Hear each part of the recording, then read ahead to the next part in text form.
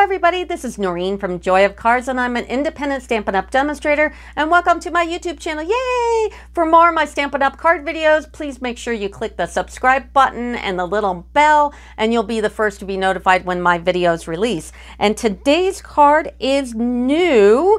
This is In the Moment. It's from the Stampin' Up! January to June catalog. That's 2022, if you can believe it. And they're going to do a celebration again. But here's a sneak peek of that stamp set. And actually, I have an order coming in that I'm going to also do a video. It's either the one right before this or the one right after it. So you can look. If you go to joyofcards.com and subscribe, you can see all my videos in one place. But here is the new stamp set. And this was a challenge for me. I'm not, it's not my thing to do big stamps and then kind of have it. Anyway, I struggled a little bit with it, but here I've got this cool little card and she's sitting under her valance in the window. And there's also these two other stamps that you can sink in and do some really cool stuff with.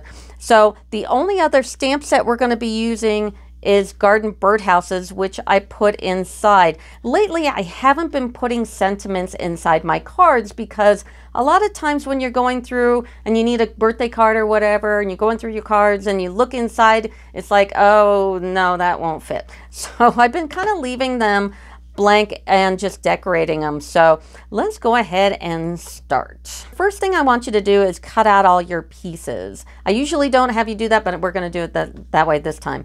So your card base is going to be 5.5 by 4 1/4 in pale papaya. And then the inside of the card, you're going to use Misty Moonlight, and that's 5 1/4 by 4, hand pen, which is 5 by 3.75, and Shimmery White, 4.5 by 3 1/4. Now, all my dimensions and everything I've used is on the description of my video. So just click the little down arrow or the show more, and it'll pull everything down. So you don't have to sit there and frantically write out measurements because there's a lot of measurements here. So the front of the card, we're going to be using Misty Moonlight, 5.5 by 4 1/4. We're going to be doing hand pen, 5 1/4 by 4, Misty Moonlight, 4.5 by 3.75, and Shimmery White, 4 1/4 by 3.5.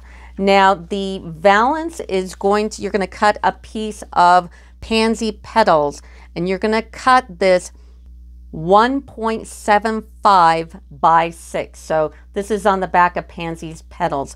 And then you're going to do the drapes, and the drapes are 0.75 by 3. So you're going to get 2 of those. So go to the description of my video, get all the measurements. So now let's start. So let's start with the easy part first, and that's the inside. So let's do our stamping, and I'm going to be using garden birdhouses, and we're going to be using these 2 little flower plants here, the grass and the bird right here. So I've got them all blocked up, and then I'm going to use garden green, and I'm going to use a Stampin' Spot. This actually came from a paper pumpkin. A really good reason to get a paper pumpkin is you get these little Stampin' Spots, and they're great for things that are really small. And then I'm going to be using Misty Moonlight. So the first thing I'm going to do is grab one of those flowers. I'm going to ink it up, and I'm going to stamp it on the stamping pad here with my paper, because these are clear stamps.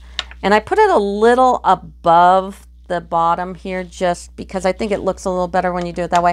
And then the other clump of flowers, because they're going the other direction, and I'm going to put them right here. And then I'm going to grab one of those birds, and I'm just going to put the bird right here as well. And that's all in Misty Moonlight. And now I'm going to take the grass, and the grass is right here, and I'm going to use my garden green. And I'm going to do stamp, stamp, stamp. So it's not, you're kind of stamping off. So stamp, stamp, stamp. Stamp, stamp, stamp.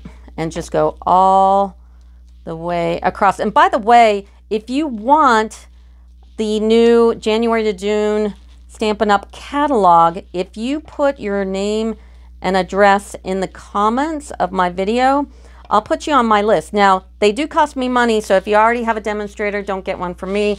Or if you don't want to order anything, they cost me like $5 a piece to send them out in mail. So don't do that. So there's that part of the stamping. Now I'm going to do a little bit of coloring. I'm just going to color in the bird here with Dark Pool Party, and there's the bird, and then I'm just going to take the dark pale Papaya and then also just fill in the flowers right here like that. Now just the easy part. So you just put them all together and put them in the middle of the card, and we'll have the inside done. So like I said, if you want the new mini catalog, just put a comment in video and just leave your name and address and I'll send it out. If it's after November 27th, because it has to be here by the 27th because I do a big mailer directly with Stampin' Up. If it's after that, that's fine. You can just send me, just put your notes in, or your address in the notes, and I'll get it later on, but it just won't mail out as quick. So now let's go to the front. Let's do the easy stuff first. So we're going to go ahead and snail on that large piece of Misty Moonlight. Like I said, all the dimensions and everything I've used for the card are in the description of my video, so that's good. And then we're going to take our hand pinned and just put that on in the middle like so. And then let's leave this one and we'll get to that in a moment. Now we're going to go ahead and start stamping the girl. So grab from In the Moment when you get it, because this is coming up in January. Grab the girl right here, and we're going to grab some Memento, and this is that piece of the Shimmery White that goes on the front, which is 4 1/4 by 3 1/2. And we're going to take our Memento, and we're going to stamp her up really good, and we're going to put her toward the bottom in the middle, of course, and just leave a little gap so you have enough for the sentiment. So I'm going to stamp her right here, just like that. And then you're not done yet, so I want you to take the Memento again and ink it up real good. And I'm going to take a piece of copy paper, crummy copy paper. Don't use good quality paper, because we're going to be doing some masking, and if you use anything that's thicker, you'll cause more of a shadow. And I'm going to stamp this like right here on the copy paper, because what I want to do is, and this is my fussy cut pieces, I want to leave some room here, so I'm covering up the rest of here. But also I'm going to take this paper and I'm going to grab a ruler, and this is the Stampin' Write in black. Now all the Stampin' Writes, these are to write on stamps, and actually there's every color available in all the inks if you get the set. And I know like the set is expensive, but you can buy just the black Stampin' Write. It's in the catalog, and these are like $4. If you're going to get anything, get this. It's $4.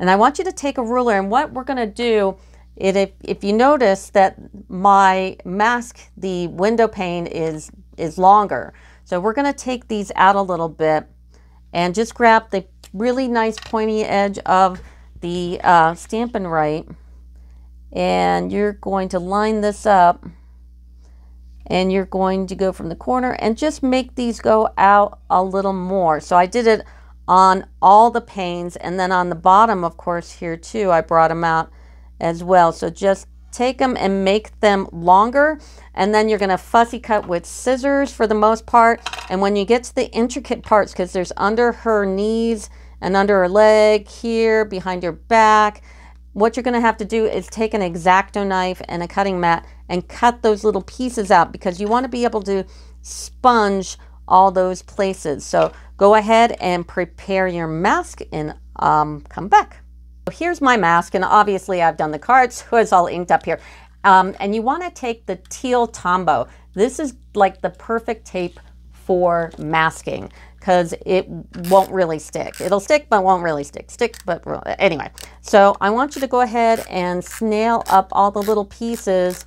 And then once you do that, make sure there's no like webbing in between. So when you're sponging it, makes that little spot there. So just make sure all those are out of the way. And then take your piece, and you're going to exactly match her up. I mean, like exactly. So take a few minutes and fiddle around and get her all lined up. The first thing we're going to do is make this sunset behind her, and we're all masked up here. I just put a piece of scratch paper just in case.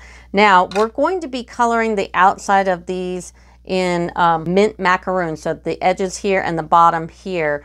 So just be aware that when you're blending to kind of keep it within that area. So here's my Daffodil Delight. And then to tell you the truth, I started this out with So Saffron, and I thought, let's try it with Daffodil Delight. So I'm going to go ahead and do Daffodil Delight first, keeping in mind not to color too far to the side for that mint macaroon. And I'm going to get this in real good. Now I'm using the blending brushes, so you tap and swirl and get this a nice bright color. And then I'm going to use Magenta Madness, do the same thing, tap off. Now we don't have to worry about the top because that's not going to be affected. And I'm going to go in here and go up and swirl in. You definitely want to go to the edge of the pane here because we are including that, so make sure you got it far enough over. I'm going to put a little bit more of Magenta Madness in here and go over your Daffodil Delight, kind of blend them together. I'm going to go a little darker.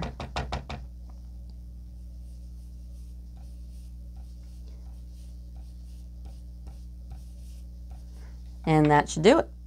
Now for the big reveal, let's take off the mask and look at that. Cool. So now we're going to make the green edge here. Now it's like, well, why didn't you just use the mint macaroon paper? Because we have to have this white. So anyway, let's grab another blending brush and do the mint macaroon and go in, tap off, and I'm going to do the sides and the bottom. So swirl in and let's get a nice mint macaroon side.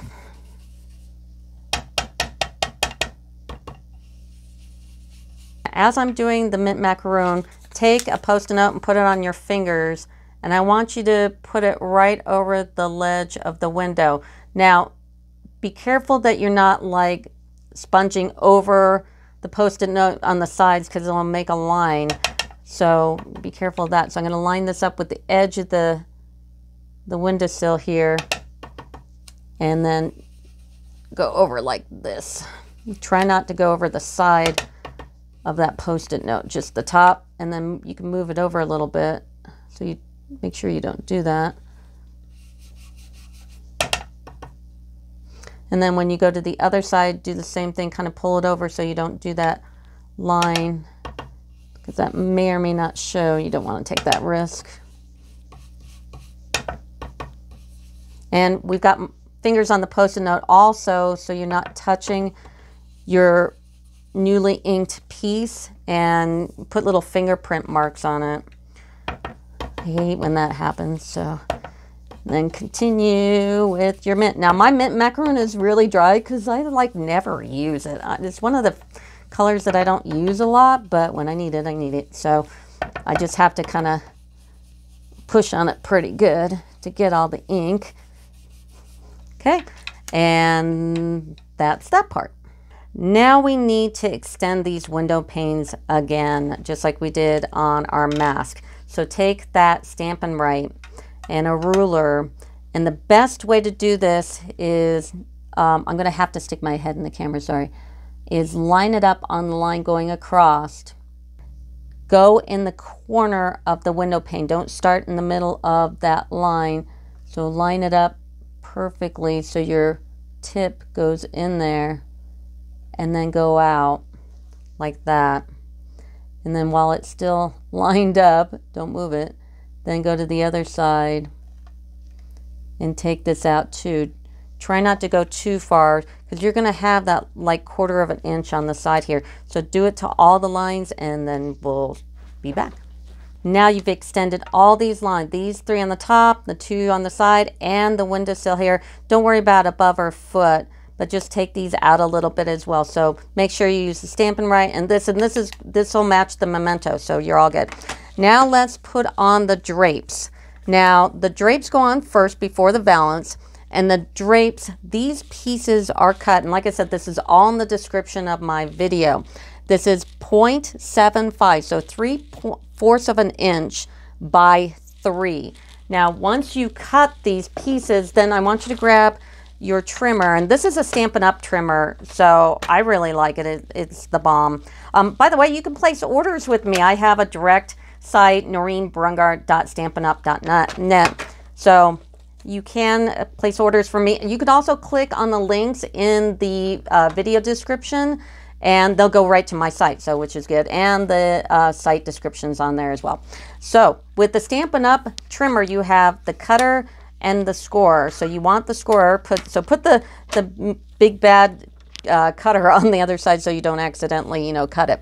So I'm going to take this little tiny teeny piece, and I'm going to line this up, and we're going to score this at 1/4 of an inch. So line this up like so, and I'm going to put this down and score. Put a nice little score on there, and then I'm going to pull this over to 1/2 an inch, and then close this up and score. So it looks like drapes, and then go ahead and do it to the other piece, which I've already done. So you got 2 of these.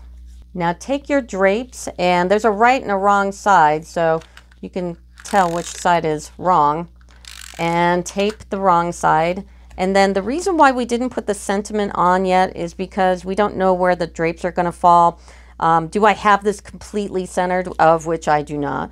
But go ahead and put these down right to the end of the paper here and go up. So I'm lining this up just like that. Now I've left this much space on this side. Let's see how much space. Let's take that same amount of space and do it to the other side just like that. Now the part that drove me nuts, because I actually had to figure out the formula of how big I needed this paper. So we're going to take a piece of the pansy petals, this is what's on the back, and we're going to cut this 1.75 by 6, which I've already done. Now 1/2 of 6 here is 3, obviously. So here is 3. Okay, so we're right in the middle. So we're going to do one side and the other side. And what we're going to do is we're going to score. So I'm making these pleats right here. So we're going to take this and we're going to have it at 3, right? And then we're going to move it all the way to 3.5. And I'm going to take my score, take that ugly cutter and put it to the end. Bad cutter, so you don't want to accidentally cut it.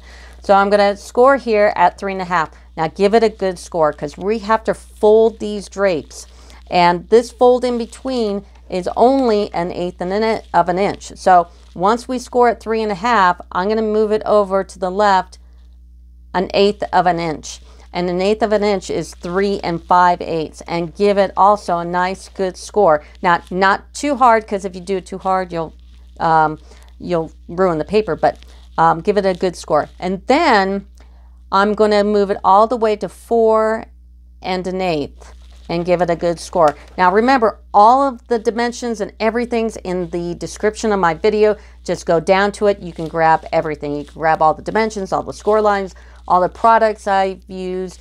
You can click on the links on the products, go right to my Stampin' Up store, help a lady out. Anyway, so this is, I forgot where we were. This is 4 1/8. And now we're going to go 1/8 over to the left more, and we are at 4 1/4. So score. And now we're going to go to 4 7/8. And then we're going to take this and score. And then we're going to go 1/8 of an inch, which is 5. And we're going to score. And then we're going to go to 5.5 and score. And then 1/8 of an inch over, which is 5 5/8, and score. So now we've done half of the valance. Now we're going to turn this over to this side, and we're going to go to 3.5.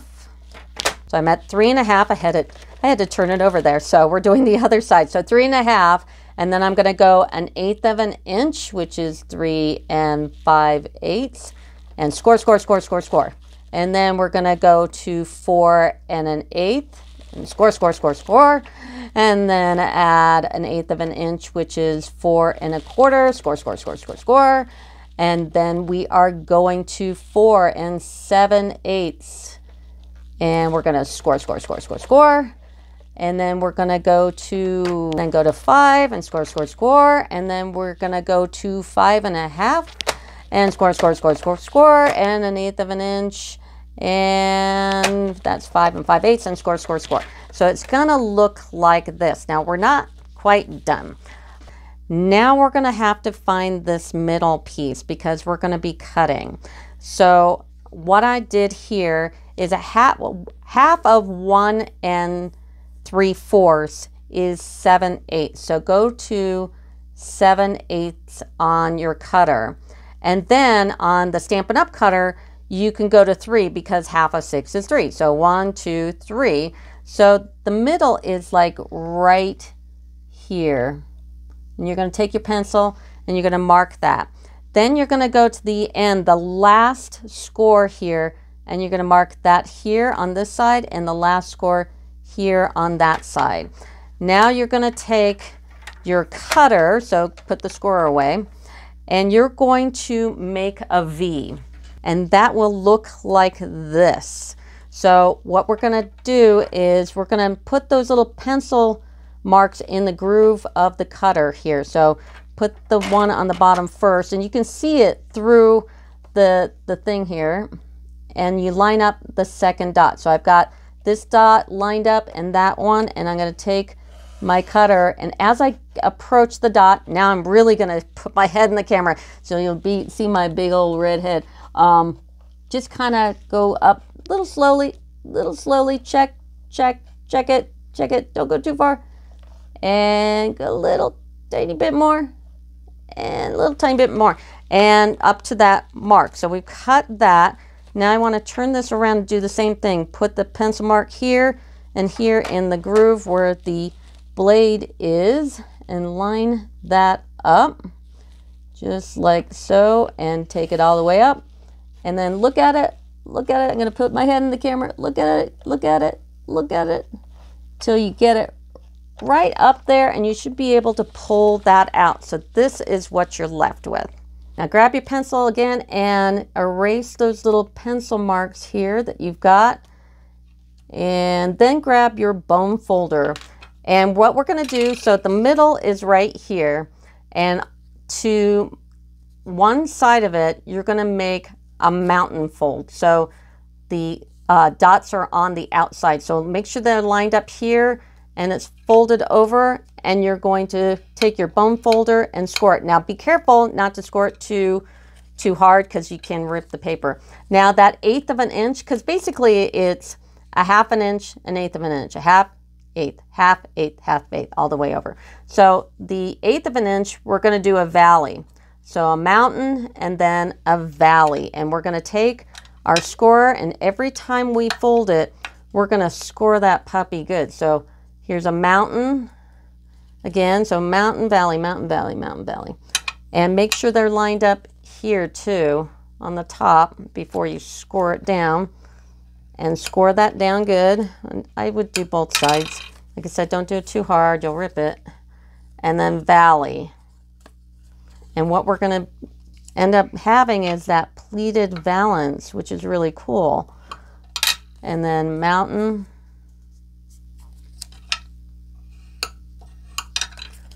And then valley. And it's really, really tiny. This is why you really kind of scored it nice and good, because if you don't score it good and those score lines are too light, you're not going to be able to get that little 1/8 of an inch fold, because that's small. That's really small. So mountain and valley like this. So that's one side. Now go to the other side and do the same exact thing. So mountain, make sure they're lined up here at the top, because they can like get a little bit on an angle. So make sure they line up. So mountain, and then that 1/8 of an inch valley, and go all the way down. So I'm going to do that. Like I said, don't be afraid to place an order with me. It's here's my Stampin' Up! Direct address, or you can go to the description of my video and click on the link and go right to my Stampin' Up! Site. Don't forget, if you want the new mini catalog, the January to June, if you can put your name and address in the comments before November 27th, that's when my mailer goes out. Now, the thing about the mailer is, if you're on the mailer direct from a demonstrator, you get it faster. So if you miss the November 27th cutoff, you can still get one from me. It just won't come out with that first bunch that are going out to everyone. And then, of course, if you already have a demonstrator, you can go ahead and call them, and they'll get you one out. And I have a lot of demonstrator subscribers. Hello, demonstrators. How are you? Case my stuff. That's what the internet's for.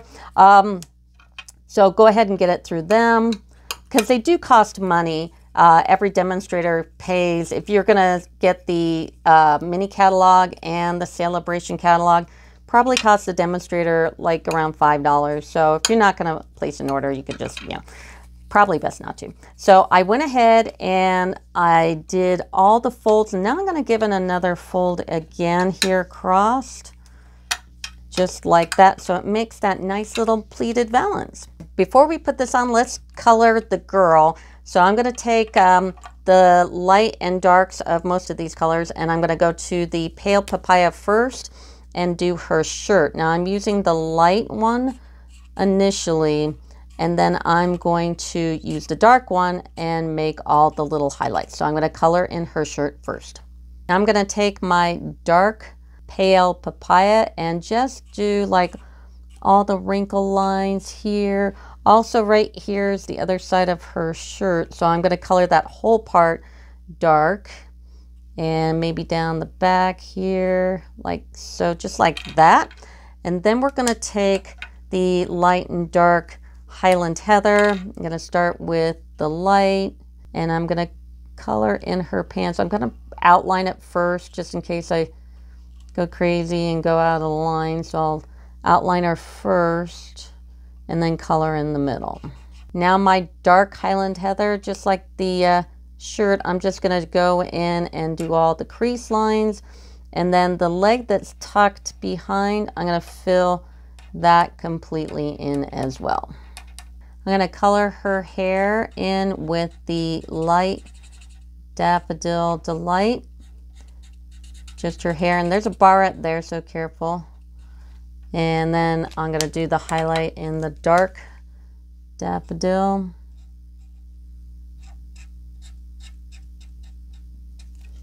Like that. And then I'm going to take the dark Pool Party and do her barrette. And then take the light Pool Party and start doing the pillows. So all the pillows in light first. Now you've done the light. Now let's go ahead and just do the little wrinkles and everything, and the part of the pillow that's tucked behind in the dark. Just like that. Okay, and the last thing I believe we need to do is color in the coffee mug. So I'm going to just use the dark Daffodil Delight and do her coffee mug like that. Now we're going to go ahead and put on the valance first before we do the sentiment, because if we want to adjust this, we can still pull these all up. And I would suggest using tape rather than glue, because you can adjust it without making that, tape splotch. So to tape the valance, I want you to fold it all the way down. And while you're at it, you might as well give it a nice little crisp score again without ripping it. Oh, that'd be terrible if you ripped it at the last minute. It'd be like, no. And then go ahead and tape them down, but don't tape the middle. Skip the middle and tape them down all the way to the side. And now it's time for adjustments. So if any adjustments need to be done, it's now. And the curtains are longer than they need to, just so we can adjust it. So I want to put this above her head and all the way up to the top of the paper like that, and right over to that curtain. Now, like I said, if this is too wide right here, which it actually isn't, once you push it down, it'll be fine. But if you need to move the curtain over at all, or if you see it's crooked like this one is right here, you can just move it like that, just like so. And just while I was cutting the tape here, a little bit tape, I'm old, I went ahead and gave it another score here just to make it nice and flat and crisp and lay down. Now we can put our sentiment, because we know where the middle is now. So I'm going to go ahead and take my Misty Moonlight, and then the sentiment is from In the Moment as well. It's right up here. You're in my thoughts. And let's put that puppy in the middle. So I'm going to stick my head in the camera. Yes, my big head, and put that right here. It's kind of scary because it's like the last thing before you put it all together. It's like, oh, I hope I don't mess that up. And then, woohoo, the fun part. So we had that extra piece of Misty Moonlight that we didn't use, and that's because it's the backing for the Shimmery White, and we're going to put it on in the middle like so. And then I'm going to score here on the card, make sure it's opening the correct way, because that also stinks when you do that. I think we've all done that, and put that on like that. So that's the card. Please like and subscribe, and that'll do it for me. Thanks a lot. Bye.